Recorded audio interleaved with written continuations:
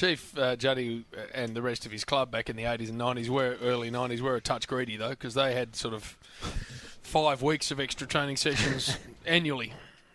8 straight grand finals, was it, Chief? 7. And then a one-off and then another one. So 8 in 9 years. Yeah, so that's a little bit greedy, Chief. Not really. We worked hard for them. I didn't play them all, but we worked hard for them, Jim, that's for sure.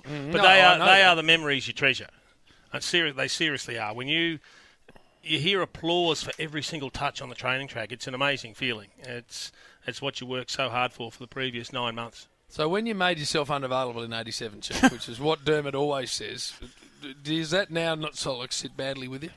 Not at all. He reckons you lost the game you should have won, Chief. You should have won it, and you would have helped them win it. Well, how'd they go without me? How'd they go, Jim? I'll tell you for a fact right now, I actually got ruled out by Alan Jeans because I did a fitness test on the Thursday night at training, and I was gasping. I was going up and down. The ankle was very dodgy. Yep. And Rod Lester-Smith was doing some one-on-one with me. Snuffy was trying to get me through. He was half pushing me into the ball, saying, come on, mate, keep going. And I was absolutely rooted. And they were just giving me contest after contest after contest. And because I wasn't known for being an aerobic beast, Jim. Yes. And it was going to be a 30-degree day on the weekend, the coach just sort of said, not sure we can go with you. Were you dirty on that, quite have the No. I mean, seriously. It was the right decision because my ankle was gone. And then Dermot played on David Rees-Jones. How'd he go? And David Rees-Jones won the Norm Smith medal. Oh, that's interesting. When you speak to Dermot about that era and you say, 5-time day, 5-time night premiership superstar, he always says should have been 6 and fully blames Piggy. He said Piggy's fault because he put himself before the club. I missed 2 games. I missed the prelim and the grand final. I mean, I did it in the second semi because Sauce went to smother it and dived across my leg, and it was no good. You were named, though, weren't you? And it was only the morning of it became apparent, wasn't it? I remember being at the ground and it sort of swept the crowd that you're out. You knew that on the Thursday, did you? I did, and I actually did the warm-up on game day, and Darren Pritchard warmed up in a closed room in the back reaches of the dressing rooms. Was it a pain tolerance issue, Chief? Because you can be a little bit sooky sometimes. Please. Play through barriers you would never have even looked at, Duke. But there were, it's fair to say, that was back in the days where they would open the rooms and people could watch you warm up for the grand final. And I did get comments from a few people afterwards saying, we watched you warm up. We're so glad you didn't play because I didn't have a jab to do the warm-up. I would have needed multiple jabs to play.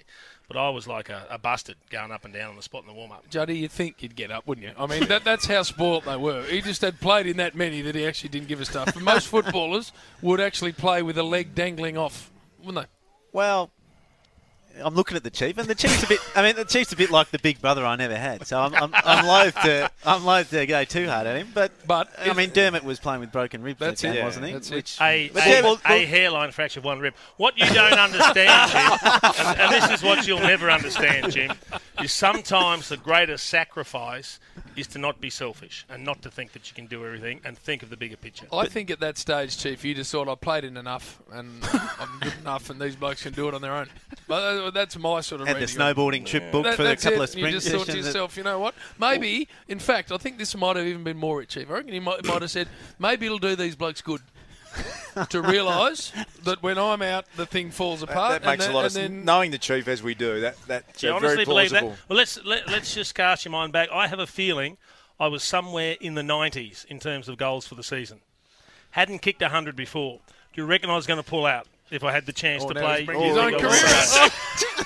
Was that just a stat that came off the top of the head then? From no, but if that doesn't let you know how much I would have played if I could have, there's something wrong with it. One thing we know is that he will always put himself first, Chief. In any situation. Never ever. He's declared that. Never ever. I think Juddy's expression there told us all we need to know, Duke. He just cannot believe a man couldn't get up to play in the grand final. Given that Dermot did. That's it. And Jim, that Fife last year played with a broken leg in a prelim final just to try and get to a grand final. Exactly. And how'd they go? Well, it was the thought. Oh, they lost it. It was the courage that man showed. So more important to show courage enter the game and get beaten than give yourself the game a chance to play leg. 22 fit players. You can get him. You can get him on nights when Hawthorn playing a big final. He's edgy. What's wrong with you, he's mate? different. The pack's assembled. Anything purple out of them early? Yeah, they've loved that chat that we had with Chief. The way this rubber's bubbling along, ship-off will be huge, and someone will be wearing a fried rice hat. That's Ash Harvey. Chief on fire. Trent sent that one through. If you want to keep trying to proliferate this sort of theme that you're trying to, I just think to run with, you've keep dirtied going. up. It's all good. You've dirtied up a bit tonight, Please, Chief. Duke, honestly, if you could say anything that would make me dirty up, I'll give the game away.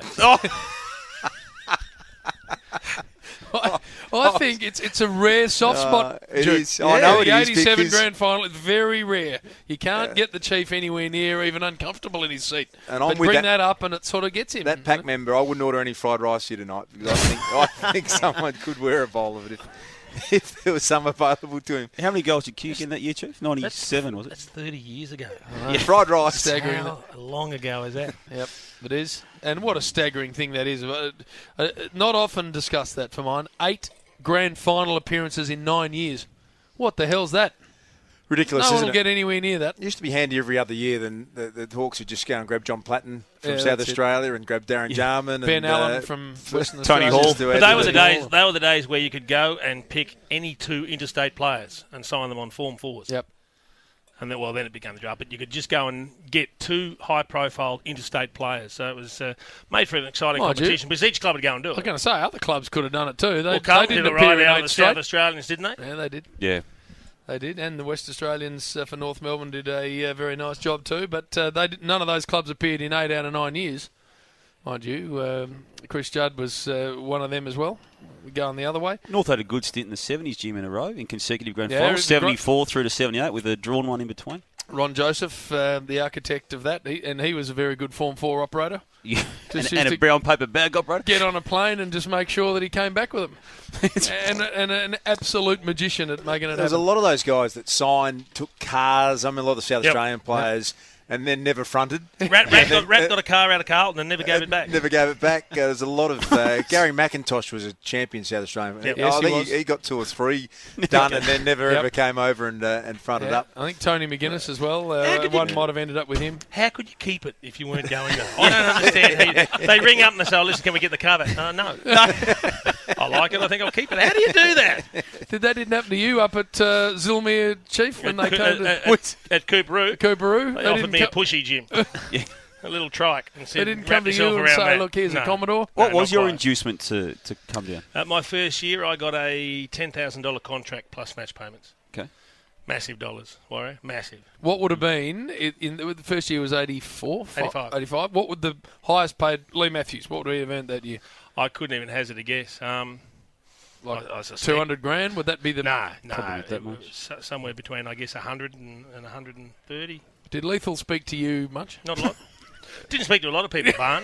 He just kind of went about his business. He's a surly little critter, too. Was Oh, yeah. Well, he was exiting the game, wasn't he? That was his last year. That was his last year. Yeah. And you do tend to get a little bit cranky as you're sort of winding down your So career. how far into the year did he utter his first sentence to you, Chief? Because he Well, wouldn't have known about you at that stage, No, coming down from no. Cooper. And you're trying to take his spot, too. He's trying to hang on to a full forward role. I think I played in round 3, so I would have played with him then, and he would have had to talk to me at some stage. We were talking on the back of the Adelaide final. Eddie Betts kicked his 70th Yes. goal for a year as a small forward. Lethal did that 7 years. Out of 9 years, kicked 70-plus goals as a midfield small forward. Just He was a ridiculous. freak. The number of goals back then that the good on-ballers used to kick, they just used to run forward and they'd kick 3 a week. It was extraordinary stuff. But he kicked 900 Yep. in his career. Well, the other thing people don't realise, he was a rover that went and played full forward. A Yeah. rover. Like, he's like 5'9", and went and took hangers and played on Yep. the best defenders in the game and still kicked bags. And had the ability to club people. Oh, and club them real good too. You didn't get clubbed twice by Barn because once did the job. Didn't you get Keith Grigg in that one of those grand finals? Would've, Jim? and- Down that end. And Yep. I've never heard you talk about your own stats then, like you did about the The 90 point goals. I was making was if I had any chance of playing, I would have. No, I know the point you're making, but The normally you point don't was revert to that. Kicked the lazy 90-plus, I think was the I think it was point. 97. Not sure. Duke, I've known the Chief for a long time, and this is with he and Dermot, and we know that things aren't it's always not a great good there. relationship, This though, is yeah. always the sorest point, the 87 1987. grand final, because Dermot said we were all carrying plenty, but one bloke refused to get to the line and cost us all an extra flag. Jeez, we picked the scab tonight. Chiefs really cracked it tonight. No scab there, Jake. I thought it was one of the most selfless acts I've ever committed, actually. Particularly given I had zero input into the decision itself.